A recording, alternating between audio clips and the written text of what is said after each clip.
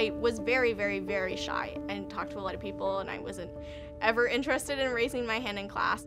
I really loved school in elementary school, but by the time 8th grade rolled around, I was kind of getting bored of classes and not feeling like I was being challenged. So then when I came to St. Mary's and I shadowed, all of the girls had so much confidence.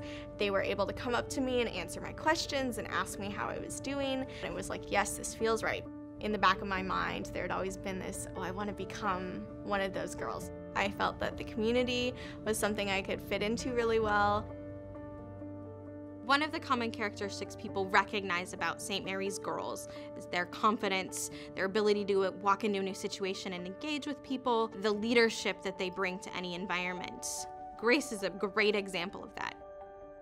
When I joined the Beta Blues Robotics team, I gained a lot more influence from upperclassmen who were a lot more confident and really liked what they did. That encouraged me to take on more leadership roles, be more confident in what I'm doing. When I first joined the team, I would not have imagined myself becoming the CEO in the future. The team members have felt really confident with asking me questions, and that's made me feel really proud of where I am, because that's exactly how I envisioned the role to be. I like the team spirit and the excitement that we give off as a team. Through our classes, the opportunities that students have for leadership, for service, they build a confidence that allows them to be that engaging, connective person.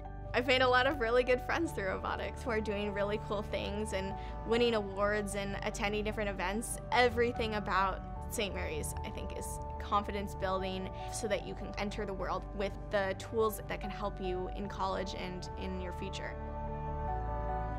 Being on the robotics team has given me exactly what I know, what I want to study in college, and probably what I want to have as a career.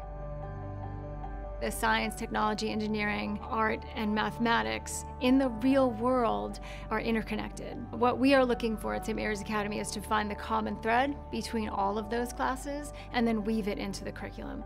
I think there's a lot to STEM programs and leadership, especially for women. Part of it's just the confidence that comes with being able to give a critical answer to something, and it's that confidence more than anything that helps somebody become a leader.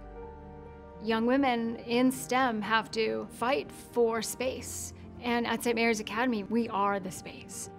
Everyone's here because they love what they're doing. A school like St. Mary's is such a great resource and such a great school to be pushing STEAM activities because they are known for developing confident young women who are willing to put in the work to do things that change the world in some way or another.